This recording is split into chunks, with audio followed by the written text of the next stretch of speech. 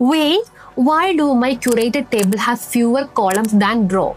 Congratulations, you have met our new enemy, data drift. This is day 18 of the 21 days data engineering challenge.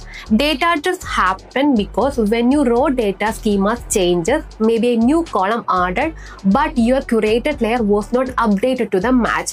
What was happened next? The dashboard crashed, pipeline failures, and your managers asked who broke the production. Let's fix it in a simple and powerful way. Number 1, use a schema registry. Track every schema changes automatically. Number 2, use a version control like Git on your schema definition, so every change is in the documented and recoverable.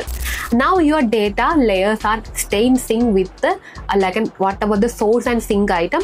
No surprises, no mismatched column, just clean and trusted data will all the way. So in the vision board, we will be teaching about the complex Azure data engineering issues rather than just kind of a teaching.